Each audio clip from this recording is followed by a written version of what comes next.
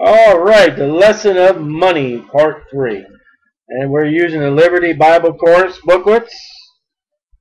And every time, I like to say, this study is written to be used with the King James Version of the Bible. Otherwise, your answers will be incorrect. We talked about tithes, offerings, and alms. Old Testament law before. We talked about the Old Testament law. We talked about the church age. We talked about a willing heart. That God doesn't want you to give grudgingly. We talked about last week that big, bad, nasty word, taxes.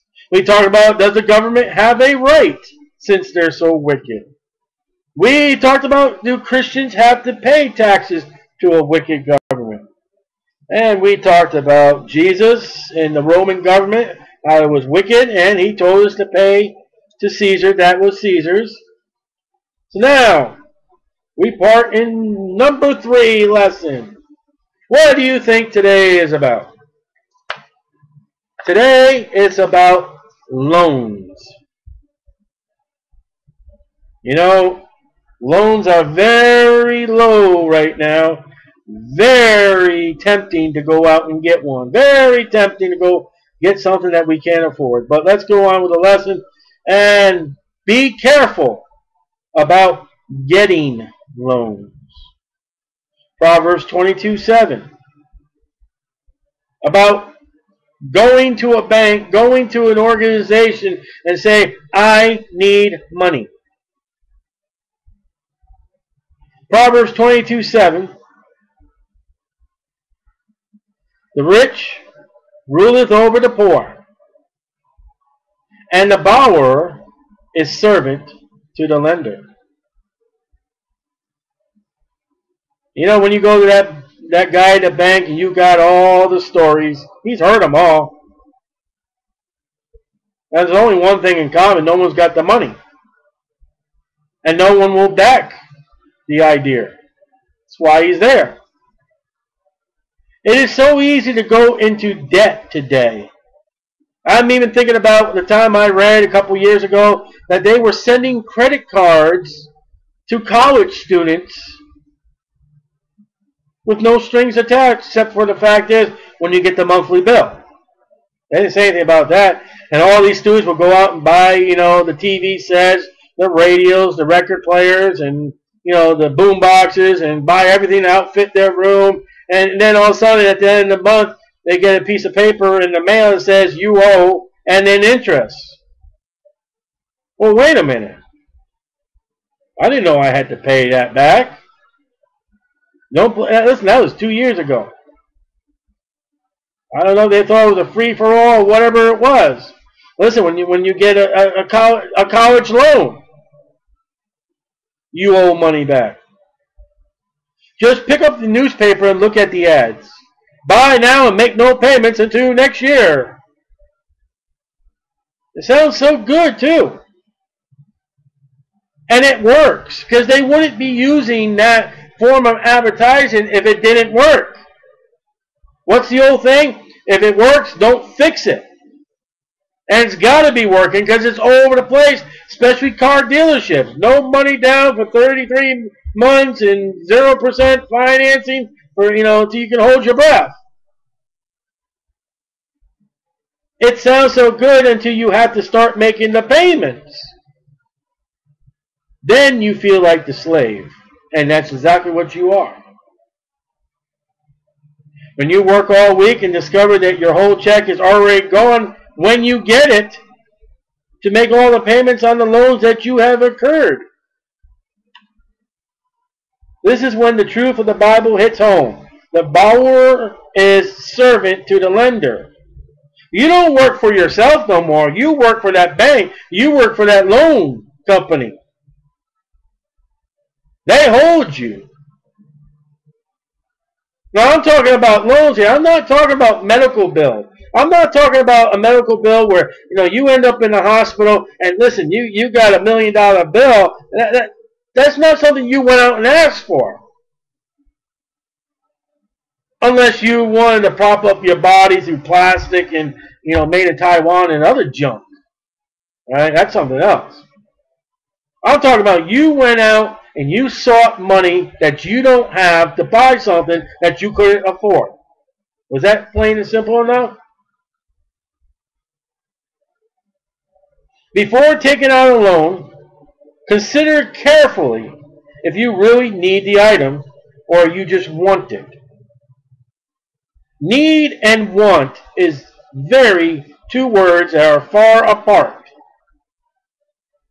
By taking out a loan, you are placing yourself under bondage to the lender, and you become his servant.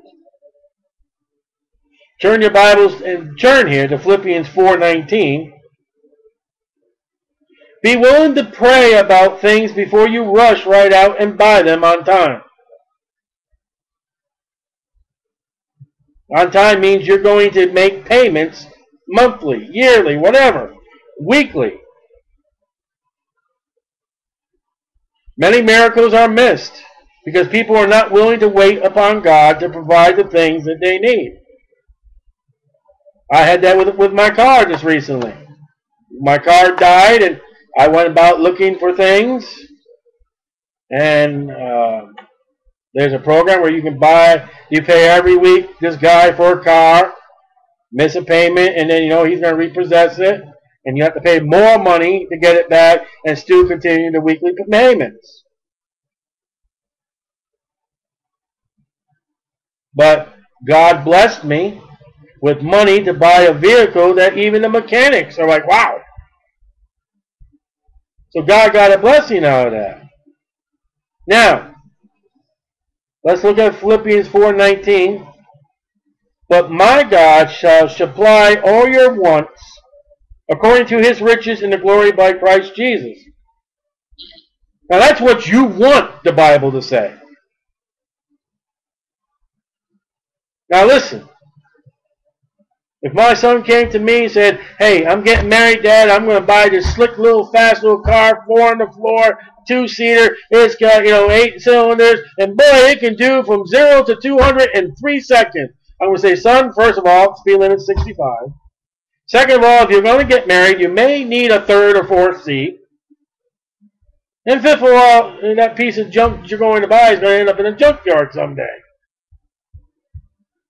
Now, if you need a car, you need to look at gas mileage, how many seats it has, reliability. I mean, there's certain car makers out there that I would not buy from. You got to do subject and research. But the Bible says, I must have made a boo-boo, because it says, but my God shall supply all your need according to his riches in glory by Jesus Christ, or Christ Jesus. You know what you need? You need water, food, and air. That's it. It's all you need. There's one great need that you need. You need Jesus Christ as your Savior. That's the most important need above all. You can live without clothes. Listen, if you walk stark naked down the street because you ain't got no clothes, somebody will get their knees to get you something. Guaranteed. Guaranteed. They'll arrest you and they'll put you in the prison uniform. They'll get you clothes. You don't need a car. There's buses and there's walking, there's bicycles. A car is a blessing. It's a responsibility that has much to go with it.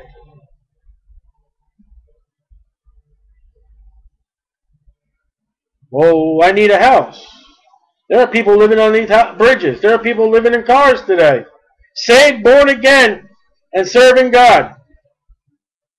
And they're probably just as happy as you are because they don't owe no mortgage or loans. The key is waiting upon God, waiting for God. And listen, this is my area. I'm very impatient. If you're at a red light and it turns green, you get a horn, that's probably me. Wave to me backward, don't show me up. Because if it's green and you don't go, you're going to get orange. I'm impatient. Especially when it comes to the microwave. Microwave time is very different from real time. But we got to wait on God. You must be willing to wait upon God to give direction as to how to obtain the item that's needed. Sometimes God wants us to wait patiently. And that's, wow. Patiently for things that are needed. Sometimes God wants to bless you. And He's got things work out in the life. And you go do what you want to do, and you blow the whole thing. Imagine how many times we're going to go up to the judgment seat of Christ, us born-again Christians. And God said, if you would have just waited, look at what you could have had. You could have had curtain number 3, but you chose, look at what you could have had you only waited. But no, you went and did your own thing, and I couldn't bless that because that was not part of me. We talk about a Christian walk, walking with God, and that goes too with your pocketbook or your wallet. You got to wait upon God. I'm preaching to myself. Okay? Proverbs 13:11. Wealth gotten by vanity shall be diminished. Lottery tickets, stealing, improper, inhonest ways of making a living. But he that gathereth by labor shall increase. Bible teaches you're to work. Now, we're in America today that, you know what? Americans that complain about their jobs, they complain about Monday. Thank God it's Friday to get drunk and throw up on Sunday morning. So you can't go to church and go start Monday back again. This wicked job I have, oh, that slave driver, blah, blah, blah, blah. And God said, okay, fine. You don't enjoy the work, I'll get rid of the jobs and send it to over China where they will enjoy the word. Well, they'll enjoy my word and hug my word and kiss my word and listen to the preachers and listen to the people, even though it's got to be underground. Don't you just love when I kick? Proverbs 14:23 says, in all labor there is a profit, but the talk of the lips tendeth only to penury. Profit. You know what a profit is in America today? Is how I can swindle you. How I can put something in your food that's not food. So God may provide the work for you to do and the strength to do it to make it possible for you to purchase what you need. He may give you the extra money, the extra hours. Now, is there anything wrong with getting a car every week? I mean, making payments every week? No, not if God's in it. Now if you say, Lord, listen, I really need, my job is far away, and Lord, if I talk to people at church, or if I'm praying about it, this seems right now, this seems the only way. Is this your way? And God will answer the prayer, yes or no. All right, Lord, if I have to make payments every week, I got gasoline, I got this stuff, I got insurance. Lord, am I able, are you going to provide the need for this weekly bill that this car is going to cost, or is there something else? And if God's in it, watch, okay, God, I truly believe that you're in this, and your boss comes up to you and says, listen, I'm going to give you a little more hours every week. Whoa, okay. That's exactly what I needed. Or, maybe the Lord comes and say, somebody in church say, listen, I got a car for sale. Well, how much do you want for it? Well, I want X amount. Well, that's exactly how much I have to spend. Well, I'll sell it to you. And that's what happened to us. You never know what God, if you ask Him. And don't think that's so foolish that God's going to put a brick wall and stop you from not doing what His will is, because He will let you do what you want to do. 1 Timothy 5:8. But if any provide not for his own, and especially for those of his own house, he has denied the faith and is worse than an infidel. And you say, well, I'm in America today, I'm out of work. I know. We're losing the blessings from God in this country. And it's only going to get worse. And the government is only going to tie us even worse. Where during the Depression, you could sell apples or pencils in New York City. But under the law today, I mean, in order to sell apples or pencils, you got to get a documentation or a license to do it, which you can't even afford the license to keep yourself survive and afloat.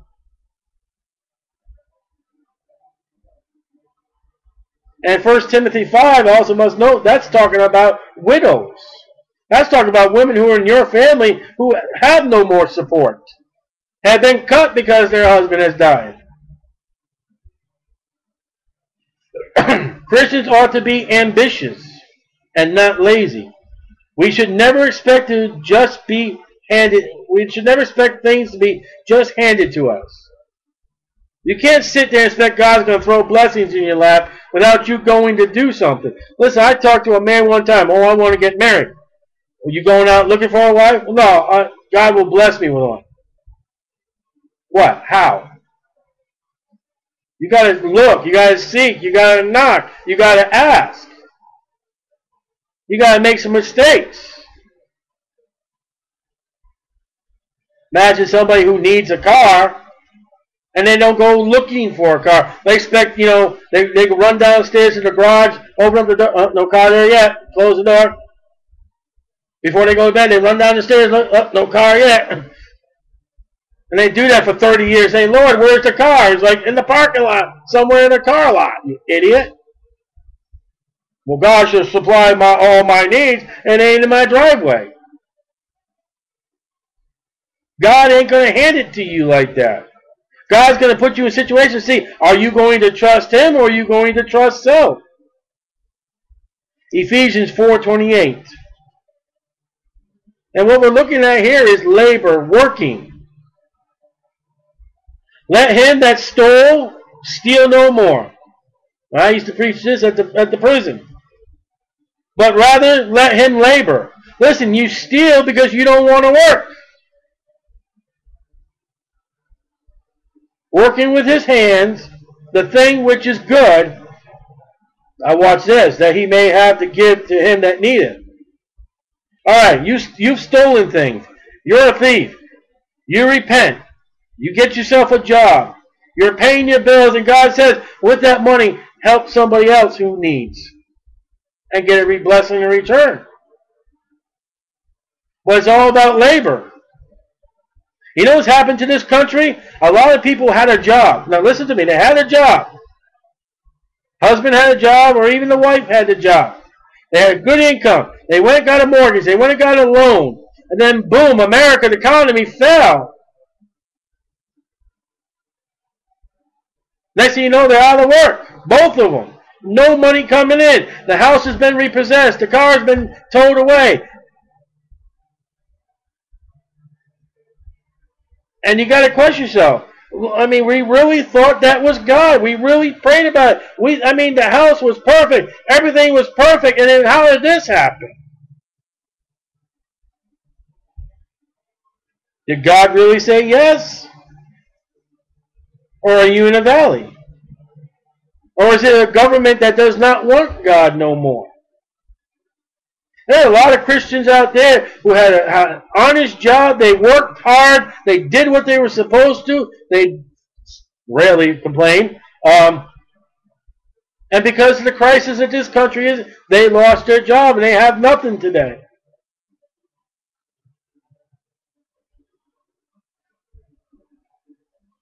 We're becoming a third world nation as far as poverty and people dying in the streets. We got the greatest hospital care, but who can afford it? 2 Thessalonians 3:11 and 12.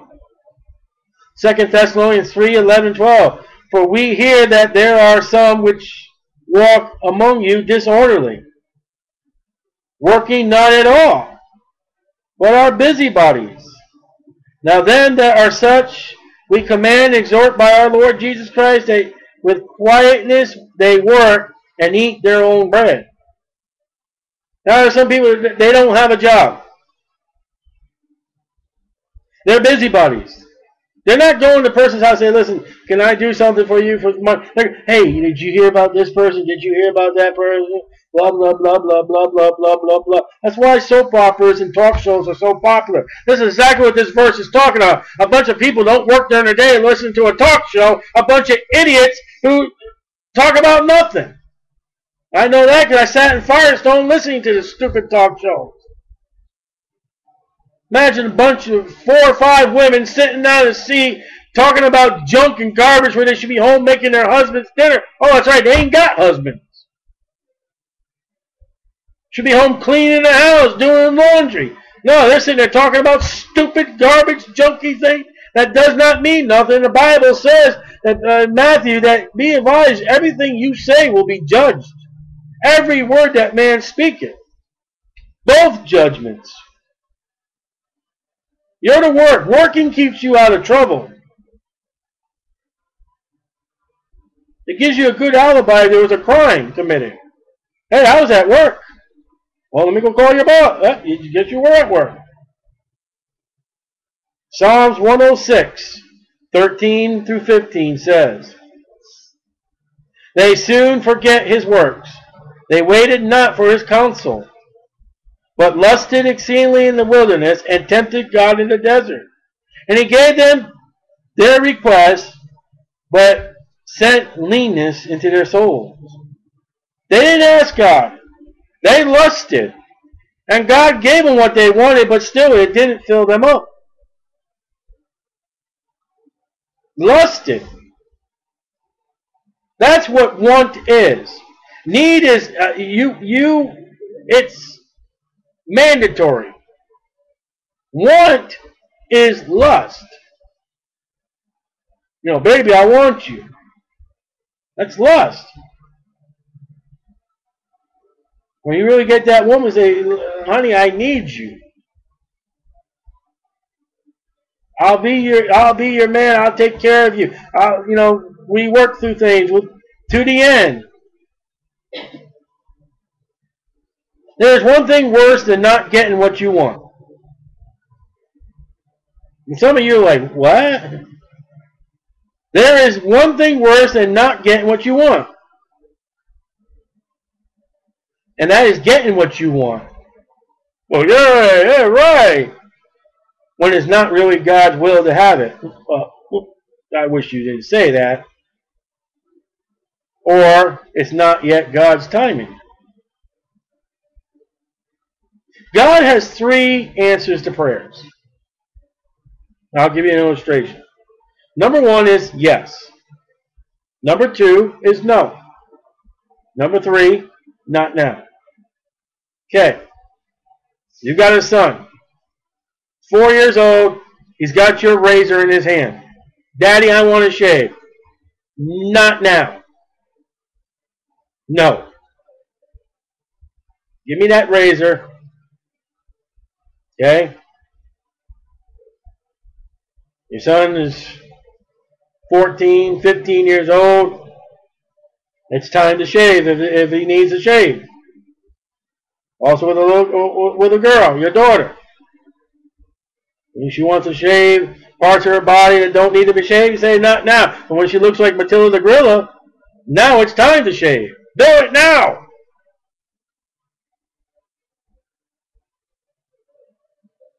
And God may say no, but not now. You're not ready for that yet. You know, it takes time you got to do things to make cake. You can't just open the cake box and take the stuff that's in the back and just swallow it.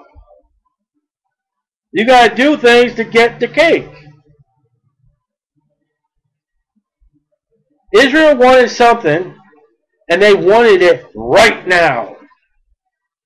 Gotta have. Isn't that what the media? Isn't that what the advertising? Now, go for it. So they did not go to God and ask His counsel about it. Psalms 106, 13 through 15. They just started lusting for it. Coveting. Lusting and coveting are 2 same words. Thou shalt not covet. And wanting. Lusting, coveting, and wanting are all words that go together. You don't want in your house 3 children named lusting, coveting, and wanting. You don't want them. If you do, you avoid Toys R Us. You avoid the candy store. You avoid any place public where those 3 kids will be. You've seen lusting, coveting, and wanting in kids in Toys R Us. You've seen them in the cake section of Walmart. You've seen them or heard them in the candy aisle. When Mama says no, you'll find out if that's lusting, coveting, or wanting. So God went ahead and allowed them to have it. Ooh, great God. But they were not happy. They had leanness in their soul. I want it, I want it, I want it. Oh, thank you, God. Oh. You mean I got to pay for this too? You mean I got to have this with it too? Why is the tire flat? I got to buy another tire? Oh, this ain't that good. Wow.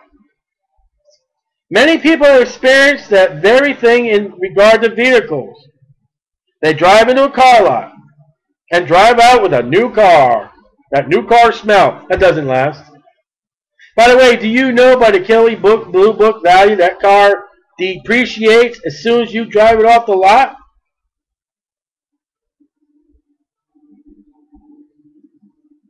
As soon as you start it and put it in drive, it's no longer a new car. It's old. It's used. Check the speedometer. How many miles is on that car before you start the key for the first time? Listen, it's not 000. I've never seen a car with 000.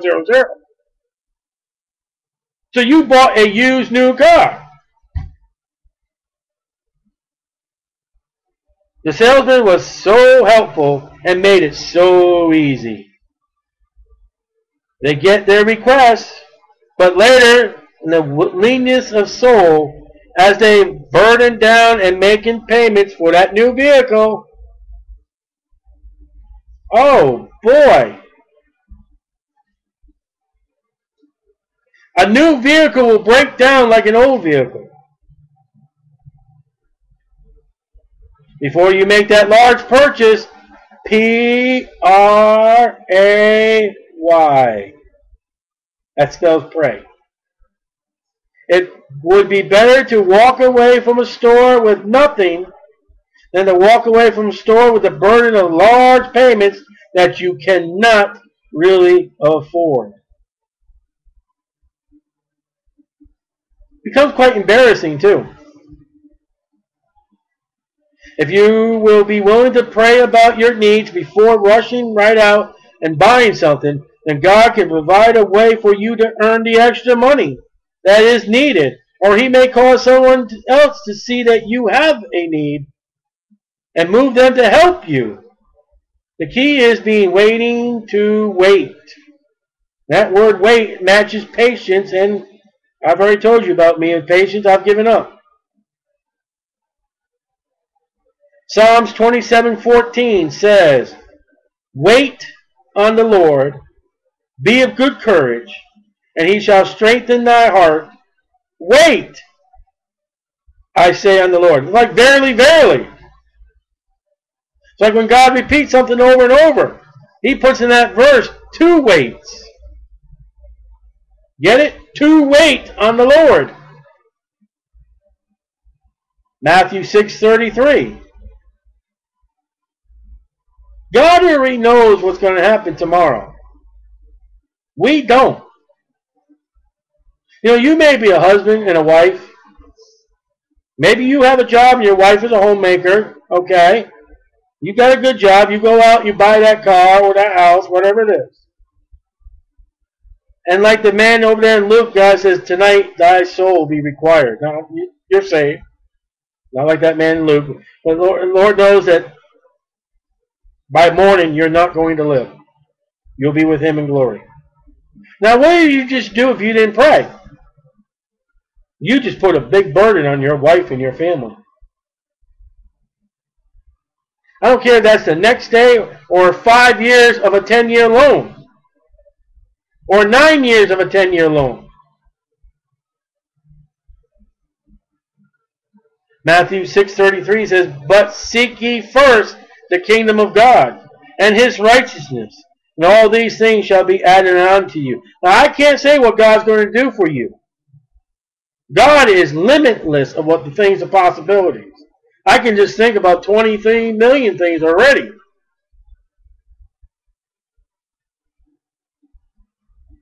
It's waiting on God. And even I have trouble on that. We all need prayer when it comes to patience. The last verse reminds us that God rewards a faithful life. God will meet the needs of the one who is saved and serving him faithfully. We must remember to put God first in our lives and in our finances. And we don't want God to touch that. That's that little area of God that, well, I really would not have God be there.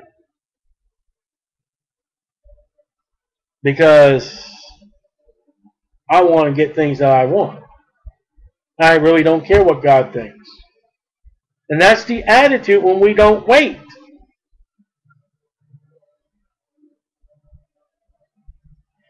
Proverbs 3, 9, and 10. We're going to get back into tithing. Proverbs 3, 9, and 10. Honor the Lord with thy substance. Now, substance is anything. Anything you got. New or used.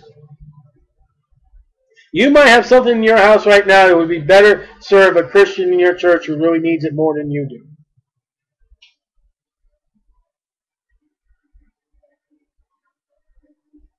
You might have somebody over from church for dinner, the pastor, somebody. Well, you just serve just a quick meal kind of thing. Or would you serve the best meal you can afford without putting yourself in debt? With all thy substance and with the first fruits of all thy increase, so shall thy barns be filled with plenty, and thy presses shall burst out with new wine. Now, that verse really to bring up in the church age is really difficult. Because how many of you would raise your hand and say Paul lived ungodly? Anybody out there? Would anybody care to say that Paul really, he lived he forsook God, he didn't wait patiently, and he just did what he wanted to do, and blah, blah, blah. How many of you out there would say that Paul, when it came to financial matters, was a waste, he was a sinner, and he would not have anything to do with this meeting now? Okay, let me ask you a question. How many houses did Paul own? What year camel did he buy and have? However you buy a camel. Did he have a 2-hump camel? With mud tracks so the mud wouldn't come up to him?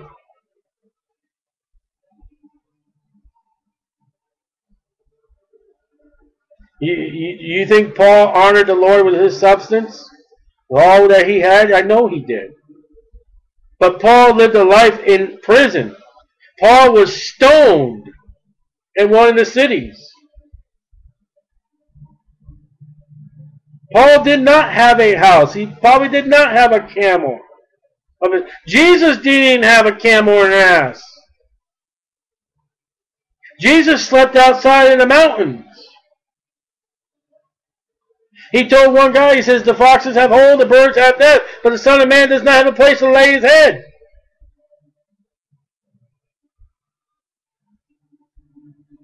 I'm throwing that because Proverbs 3, 9, and 10 is an Old Testament passage. You really can't apply that to a Christian because you may do right. And you may not have somewhere to put your head like Jesus and Paul. But if you do not tithe, that is, give God 10% of your income, then you are robbing him. And read Malachi 3, 8 through 10. If not, I'll read it for you.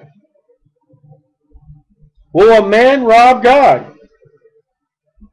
And there are people out there today in the church age, well, this is Old Testament. This does not apply to the Christian. Listen, I'd rather give God 10%. I give more, by the way. I'm not going to tell you how much. I give my 10%, I give more, and I give the missionaries, and I give, that's all I'm going to say. I'm not under the fear of the law. But I'd rather give offering to God and the tithe and offering and think that God would do right by me for doing it than not do it at all and maybe face this verse and say, be standing before Jesus Christ and say, you robbed me. Well, this is Old Testament. Okay, I'd rather stand before Jesus Christ and say, you know what? You gave what I gave to you. You gave it back. I honored you with that. You weren't under the 10% tithing. You know, the church was away from that. But you know what? You still gave. You gave out of faith. You did a lot better than somebody who didn't give and rather came up with excuses on why not to give than to give. I would not want to be standing before God and having to call me a liar, okay? Or call me a thief, okay? Yet have you robbed me, it says. But ye say, wherein have we robbed thee? In tithes and offerings. Ye are cursed with a curse, for ye have robbed me, even this whole nation. Let's talk about Israel. Bring ye all the tithes into the storehouse, that ye may be meat, that it may be meat in my house for the priests and the offerings. Prove me now herewith, saith the Lord of hosts, if I will not open you the windows of heaven. How often did Paul eat? He ate often. Did Paul have clothes? Yes, he had clothes. Was he allowed to have his friends come and visit him? Yes, he was allowed to have friends come and visit him. Was Paul given paper and pencil to write with? Yes, he was given paper and pencil to write with. Paul was even asked, I think it was Timothy, bring my parchments, bring my clothes. Paul wasn't stark naked and his man dying of destitute. He gave to the Lord and the Lord gave back. But today in America, we got to have wheels, we got to have a house, we got to have this, we got to have Mickey D's, we got to have all the great things. We won't be content with air, water, and whatever food God gives us, bread. You know, if Jesus came on the coast of America to feed the 5,000 with bread and fish, we only complain because we didn't get a Whopper with it. We didn't get the super size. Lord, you didn't bring me a Coca-Cola. I don't want fish. I don't want bread. I want a pizza. You ever think about that? After feeding the 5,000, 4,000, you ever imagine somebody sitting there like, fish and bread? That's all he got? I want a sandwich. Well, you get what the Lord gives you. You don't eat at all. Are you having financial troubles? Have you been robbing God? Now, I know that if you don't tithe, I've known people, I know personally, God will get your offering in tithes. Medical bills, problems. He will get your tithes. He's your father. He's bound to correct you when you do wrong. There is no way for you to live a prosperous life if you are robbing God. You can't be stingy. You're like Ebenezer Scrooge. All he took was took. He never gave.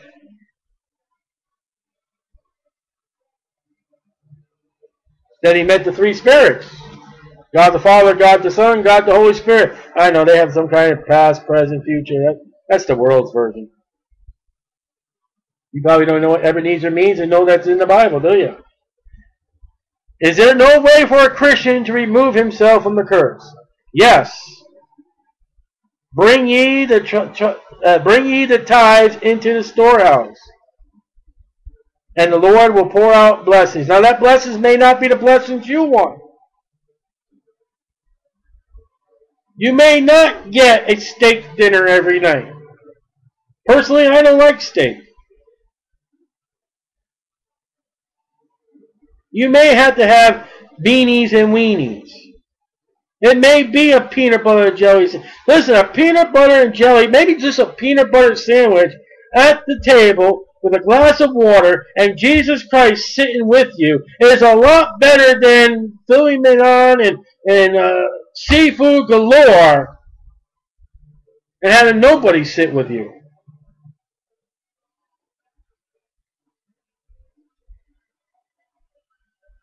You can go from being cursed financially to being blessed financially, and that's not going to be overnight. Don't think I give God $10 and God's going to give me $10,000. Hallelujah. That's a lie from hell. From a preacher that is of hell, of Satan, 2 Corinthians 11. Listen, Howard Hughes had all the riches, but he died a shriveled up man. A little woman from Kentucky up in the hills of Tennessee who knows the Lord and loves the Lord, has nothing, has died with great smile on her face with the Lord Jesus Christ greeting her at her death, has more of a testimony than a richer man who dies and goes to hell. Read Luke 16. Psalms 37:25. I have been young, and now am old, yet have I not seen the righteous forsaken, nor his seed begging bread. Now, that's another verse I don't really like. Righteous are never forsaken. But there have been stories where martyrs for Jesus Christ and their family had to beg, had to steal. What are you going to do? You say, well, the Bible's, no, that Psalms is Old Testament again. That's a danger. When you go run into the Old Testament for church age doctrine.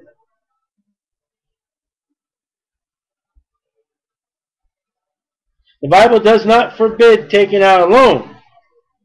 Get that. But as we shall see, the Bible commands people to loan money to poor to meet their needs. But there are restrictions applied. If you do find yourself in a position to take out a loan after much prayer, consider the following carefully. If you get a loan to buy a house, the bank or realtor will show you the principal amount of your loan. And the amount of the interest that you will pay if you do not pay the loan off early. The principal is the amount that you actually borrow. It is not uncommon to end up paying 3 times the original amount financed for your house. By the time a 30-year loan is paid off, you buy something for $10,000, whatever it is. When you get done, you may pay $30,000, $20,000 just in interest alone. And you got to ask yourself a question. Is that interest worth it?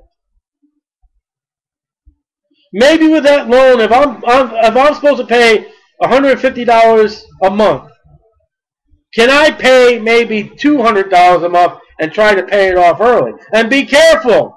Because there's some loans out there, if you pay off early, they will fine and they will subtract. They'll put a charge on you, I'm trying to say. They will charge you for early payoff.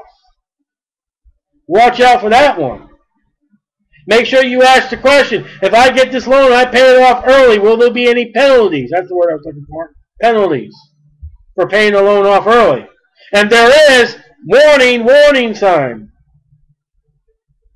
Paying interest literally cripples a young couple, and many will do well to recover by the time that they retire. Make sure that you buy things that are your needs and not just what you want. Now, part B. Go over this real quick. Be careful when giving loans. We talked about getting loans, now giving someone a loan. Someone's come up to you, a church member, and said, brother, I need some money. The bank won't give it, or I won't be able to pay the bank, whatever. Psalms 112. You got to read these verses of Psalms 112. Verse 4. Unto the upright there arises light in the darkness.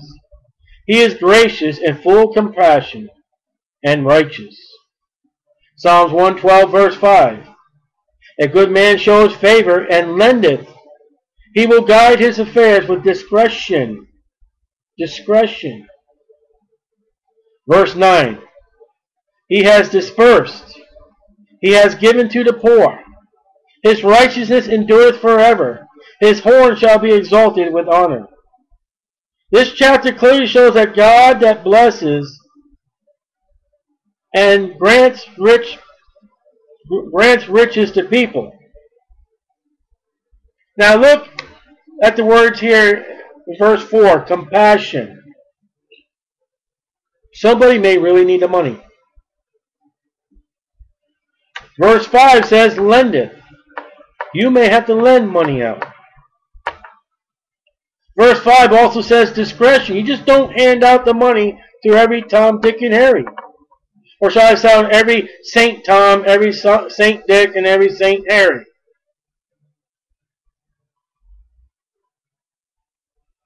Verse 9, give it to the poor.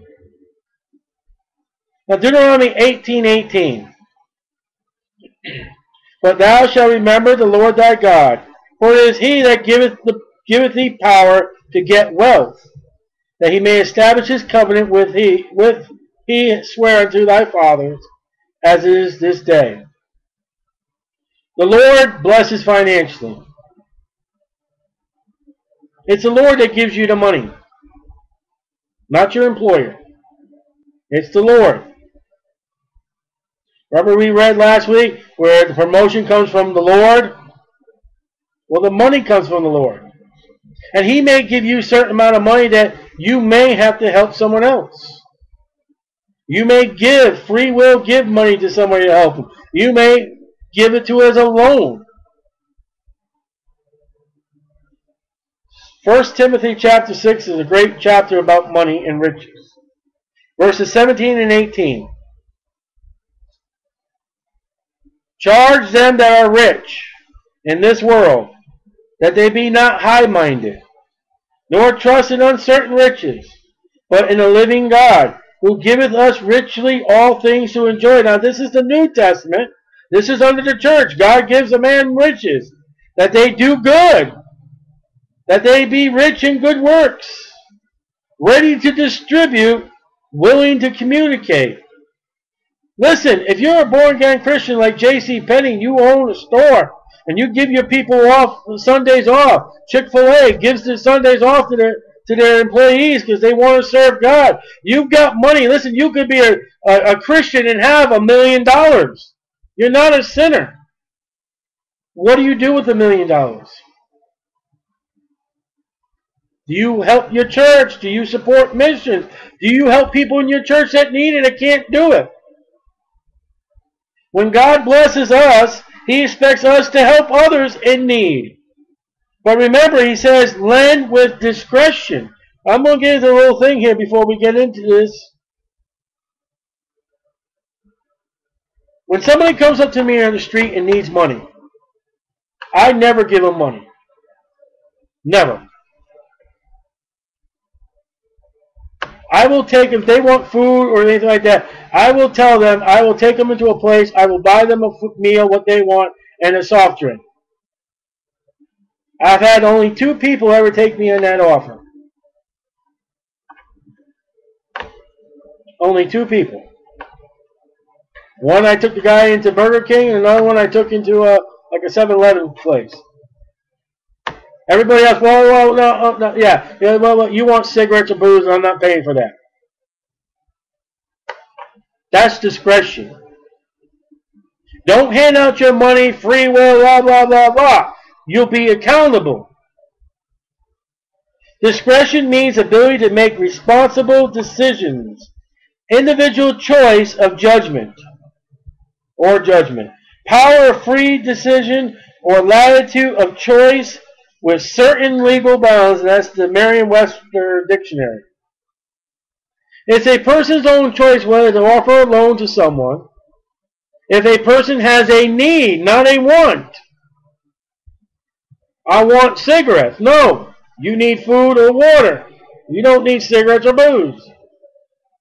But has proven himself to be untrustworthy and or lazy, then that person will probably not be granted a loan. Listen, don't give money and say it's a loan to somebody who's not working or trying to make an effort to work. And we're just running out of quick time here. So what I'm going to do is I'm going to stop this real quick, and we're going to do a part 2 of part 3. So let me stop this.